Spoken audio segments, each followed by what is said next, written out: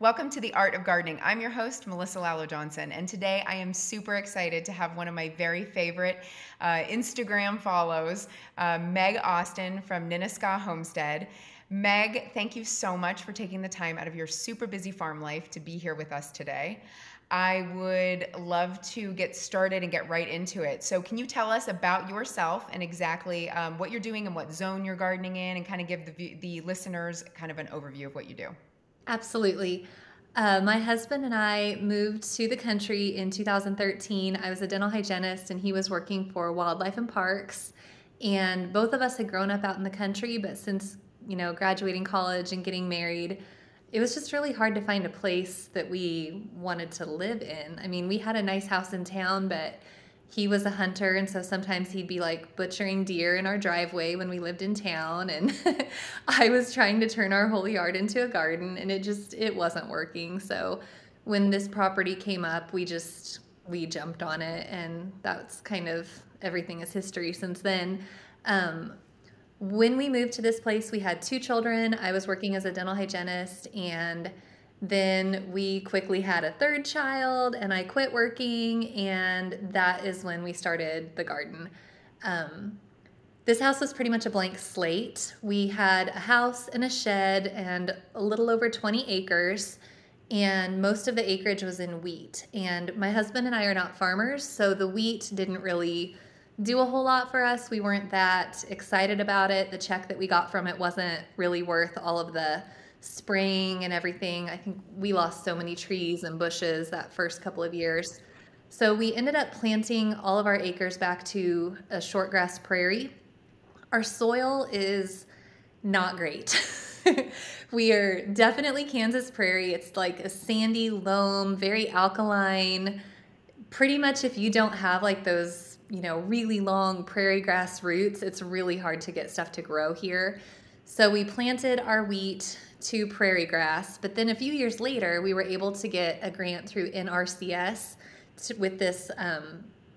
We were able to get a grant with NRCS for the Monarch Pollinator Project, and we were able to convert all of that over to flower pollinators. That was in 2018, and that was so exciting for us. I will say that the result that we got was a little bit less flowery than I was expecting. I thought we were just going to have an obscene amount of sunflowers and milkweed, and that it was just going to be like I thought it was just going to be like a really beautiful, overwhelming landscape, and it's not. I mean, it looks like a prairie, but when you get out in the grass, you can see it. It's out there. It's just not as prominent as what I thought. So we built our garden in 2017, and it's 6 raised beds.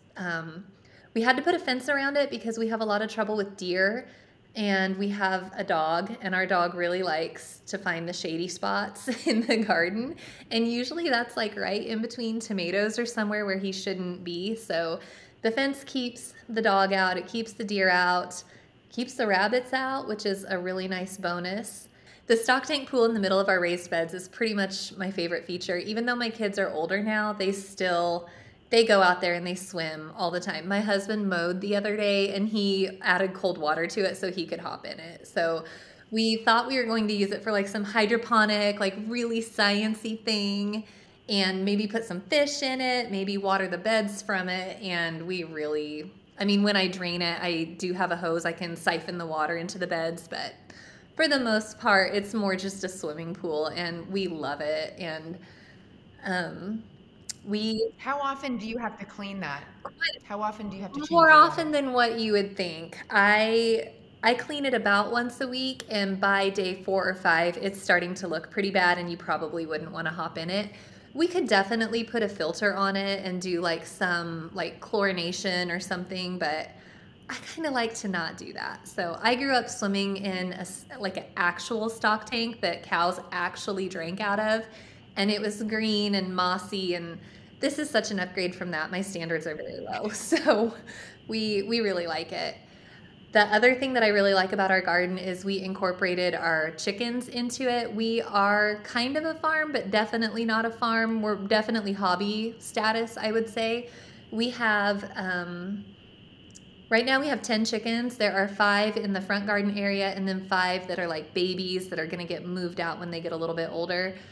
And the chickens are able to go around the perimeter of our garden, but they can't actually get into my plants. So right now we're having a plague of grasshoppers, and it has just been a nightmare. And the chickens love to go around the run that's along the bottom of the garden, and they snag the grasshoppers as they're trying to get in. A lot get through, but it has been very, very helpful to have that extra little line of defense with the chickens. Mm-hmm. Okay. So then in 2020, when the pandemic hit, my husband was working from home. A lot of state government jobs were working from home. And so we were homeschooling the kids because that's what everybody was doing. And we had a lot of time on our hands, and we both are project people. So if we are actually home, we like to be doing and building. And it was spring and the weather was nice, and we had all of this wood stacked on the side of our shed.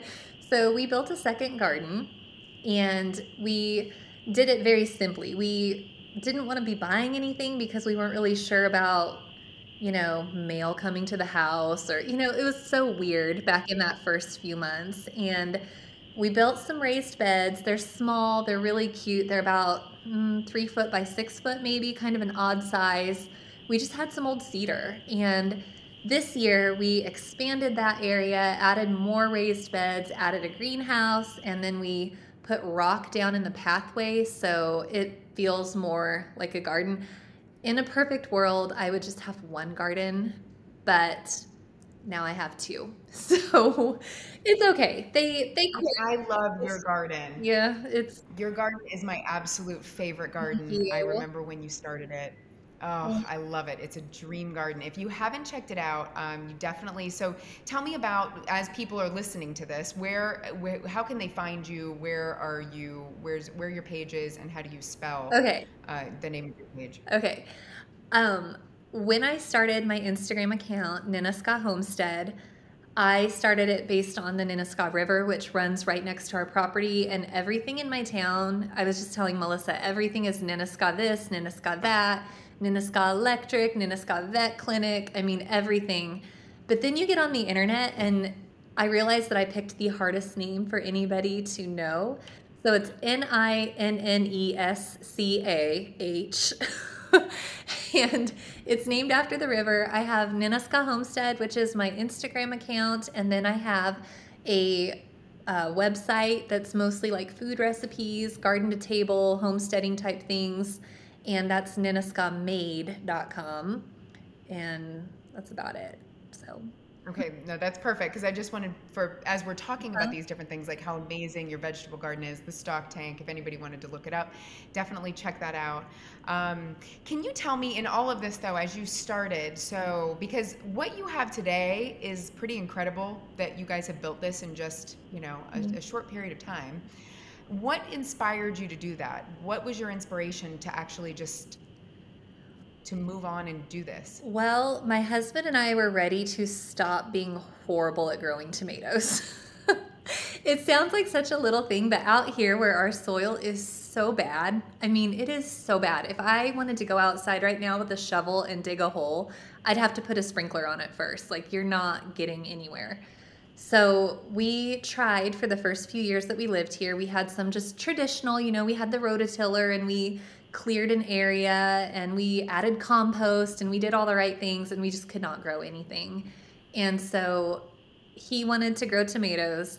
I wanted something a little bit more aesthetic, a little bit more beautiful and functional. And we have a lot of bull snakes out here. He loves snakes. He grabs them when he finds them, and he holds them and tells me how cool they are. And I want to get away from them. So the raised beds kind of make me feel more like I'm in nature, but it's more like a Hmm. controlled, structured nature. So the raised beds are my idea. And then I think I might have been on maternity leave at that point. So we had more time at home, and it was a Hmm. winter project. We had this nice big shed that he was able to build them in. And then he, well, I guess I'll start over at how he built them. So we didn't really have a plan for this garden. We just knew that we had some galvanized sheet metal that was 8 foot by 4 foot, and we had some leftover wood from my in laws had built a house, and so they had quite a lot of scrap wood and artificial decking and They didn't want it, so we inherited it. And the sheet metal was 8 foot by 4, so we knew the beds were going to be 8 foot by 4. And then one cut it in half, so that made like the actual rectangle of the bed. So we made 6 of those, and then we brought them outside, and we kind of just like could see if we could fit a wheelbarrow through the openings in between the beds. I mean, the whole thing was just like eyesight. I mean, it was just, does this look right? Does that look right?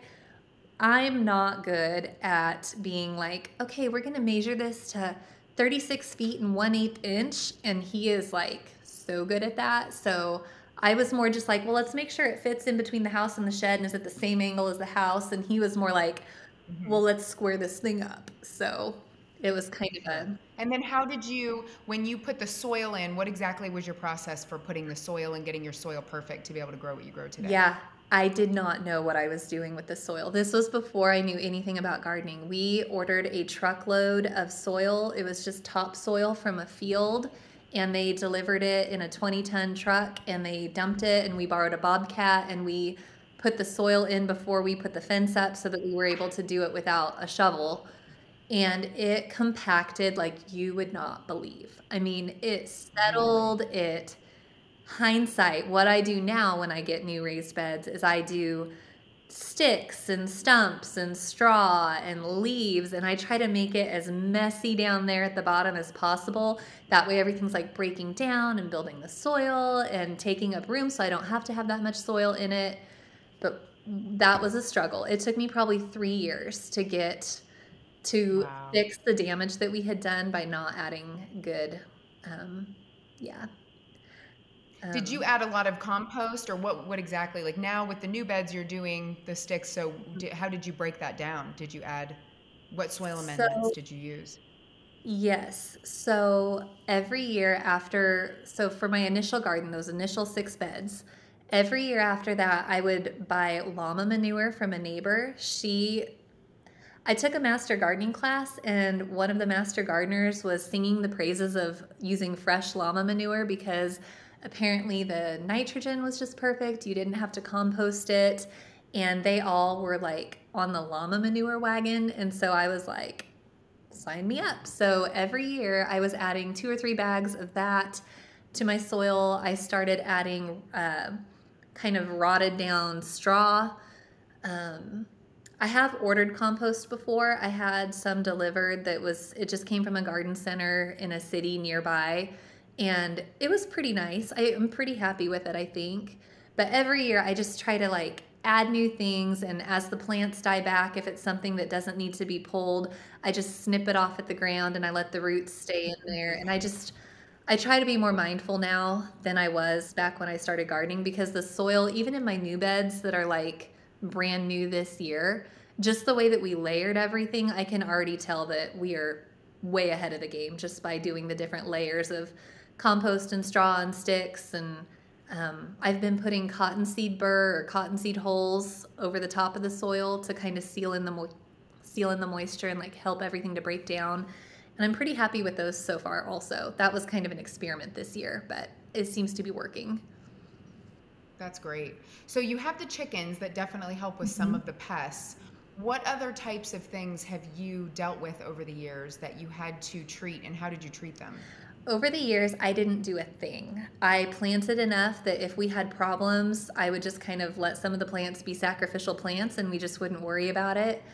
This year, maybe last year, I guess, was the first time where I actually had a goal of putting food on the table. Before I was just playing. It was fun, it was beautiful, I really liked it, but now I want to like have food in my pantry and have food in my freezer, and my attitude towards grasshoppers and squash bugs and all of that has changed a lot because they don't get my stuff anymore. So I have started learning, I'm trying to do organic.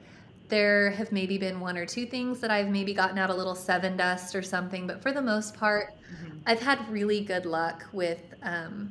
So the first pest that we had to deal with, caterpillars.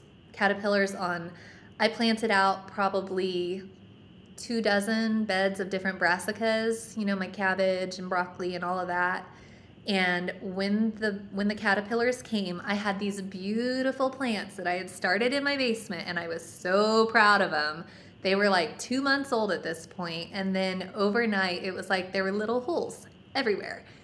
And so I just kind of did some research, and out here everybody's in agriculture, so a lot of our friends are farmers or crop consultants, and I just kind of asked, what is something that I can do that's going to get rid of these? And so they pointed me in the direction of BT, Bacillus thuringiensis. I don't know how to say it, but it's considered organic. I think it does it'll kill worms and caterpillars and things like that, because it kind of messes with their digestive system, and then they're not able to eat, so they just die. And I had really good luck with that. If I religiously applied it when I was needing to apply it, I mean, it worked pretty well. What does that application look like? So if someone today is having problems with, the caterpillars or whatever it is, what is the first step? Like, where did you find it? And how did you apply it? What were all the details to that? Well, I live in a really small rural area, and I went to our hardware store and even our Walmart, and nobody carried it. I ended up having to order it online, Amazon. But it was just called BT, and you mix, depending on the solution that you get. Mine was 1 tablespoon of BT to, I think it was 2 gallons of water, and then I put it in one of those pump spray bottles, and then I just hit the areas that had damage. So the cabbages, I didn't mind spraying all of those because, the bees aren't going to land on the cabbages. They don't care about cabbages. But like sunflowers and things like that, where I didn't really want to affect the pollinators, I would just make sure to spray at night. That way they weren't really on the plants as much. And then I would try to not hit any blooms or flowers or buds or anything like that, because most of my damage was occurring like on the lower and outer leaves. So I felt pretty comfortable doing it. Well, that's awesome. And that actually is a perfect segue into another thing that I absolutely love about you is these posts, these fabulous posts about your sourdough bread and your kombucha and your canning. Can you tell us a little bit about when that moment was that you were able to start to move things from outside inside and using them, and like what are some of your favorite things to do? Okay. I would say fermenting was kind of what started it for me. There are a lot of things that you can just take straight from the garden, wash them off with a little bit of water, put them in a salt brine, and then just set them on your counter for 2 or 3 days, and then you have sauerkraut or fermented carrot sticks or fermented, Swiss chard. That was one that surprised me. I didn't think I'd like that. The Swiss chard plant kind of tasted like a beet, but when you ferment it, it tastes delicious.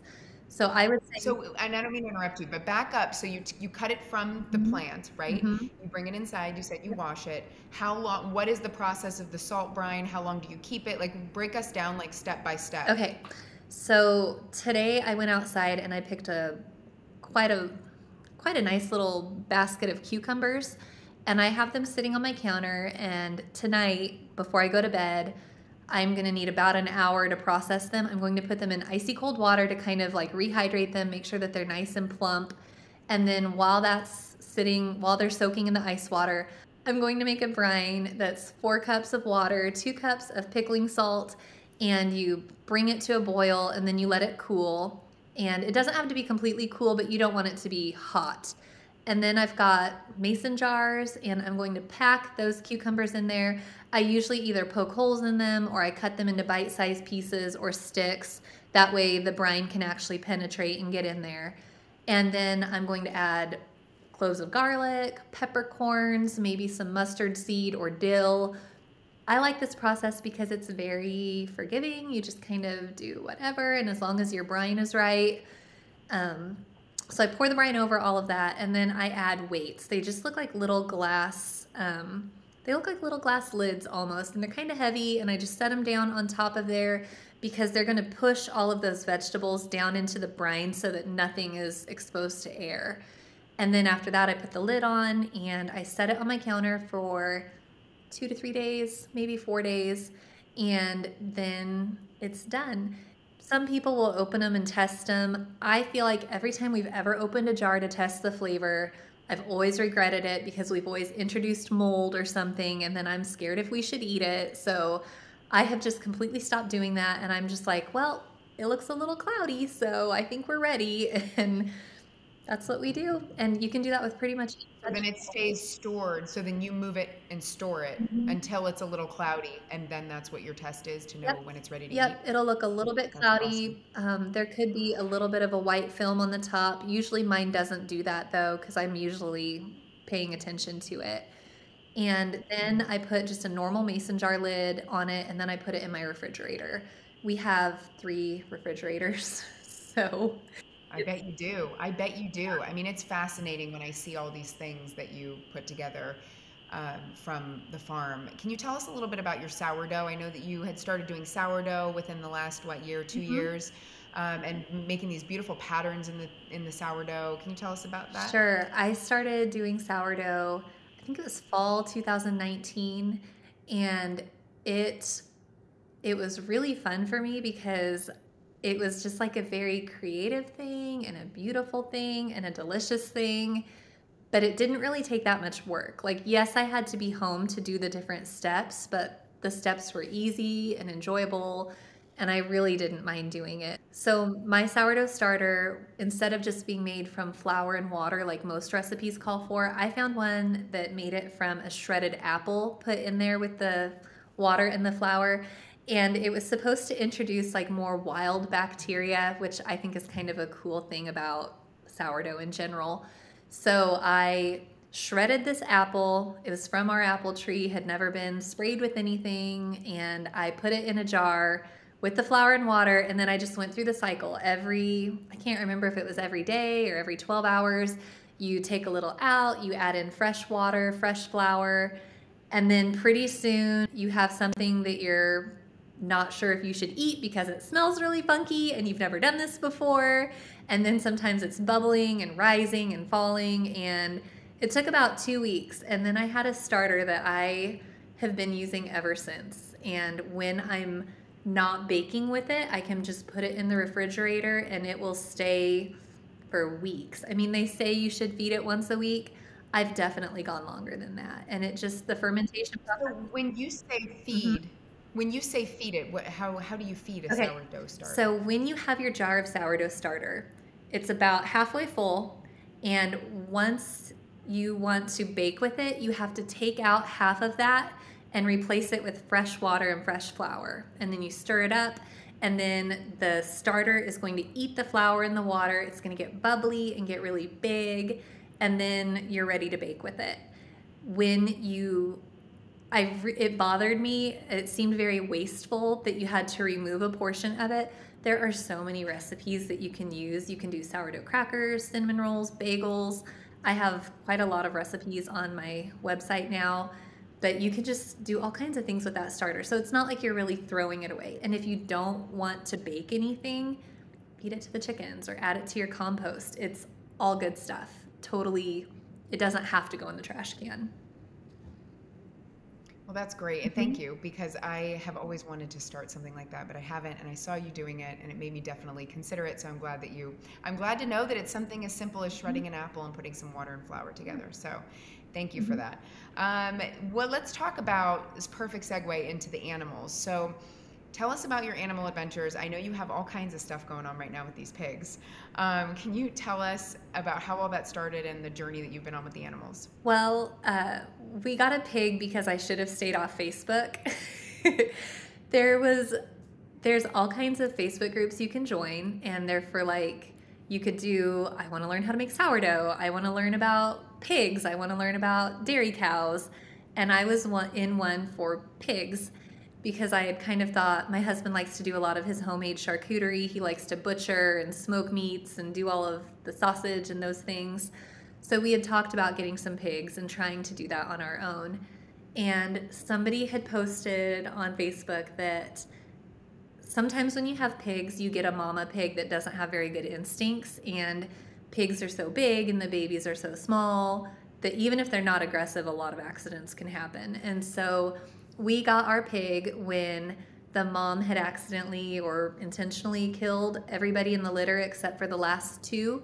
And so there was like this SOS on Facebook. It was, please help me. I don't have time to pan feed these pigs, because you don't feed them a bottle. You stick them in a pie pan and they slurp it up off the ground. And I thought it would be a really good idea because I was home for the summer. I've got 3 little boys. I thought it would just be such a fun little project, and it was a nightmare.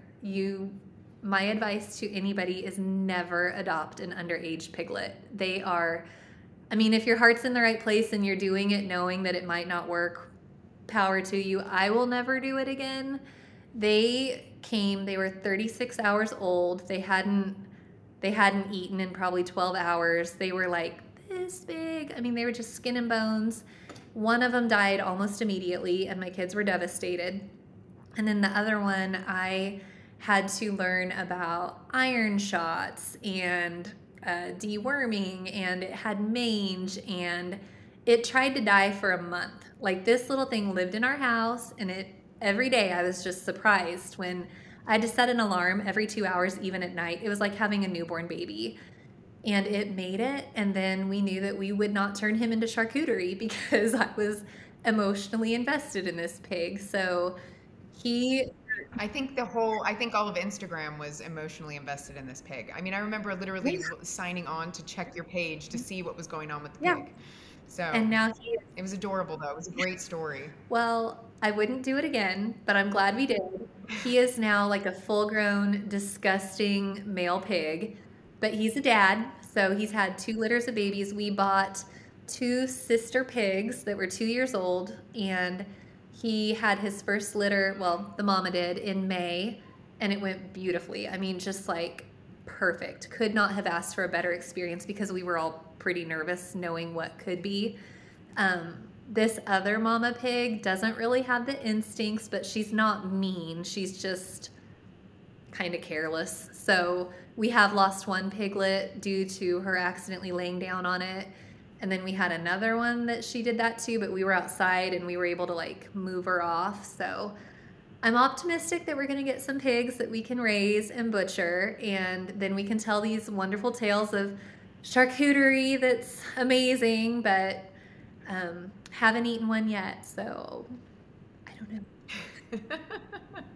Well, can you tell us a little bit about, like, with the farm, what exactly are the farm chores that you manage day to day with having the animals that you have, and how long does that take, and what does that look like? Like, what's the responsibility level of something like that? Well, we are very fortunate. We have some friends that have beehives on our property, and then we have some really good neighbors, and all of them are really interested in pitching in if we need to be gone for a day or a weekend or a mini trip. So we have good help. That is number one. But I'm home with the kids. This is my full-time gig, so we usually take about 30 minutes in the morning to do chores. It goes really fast.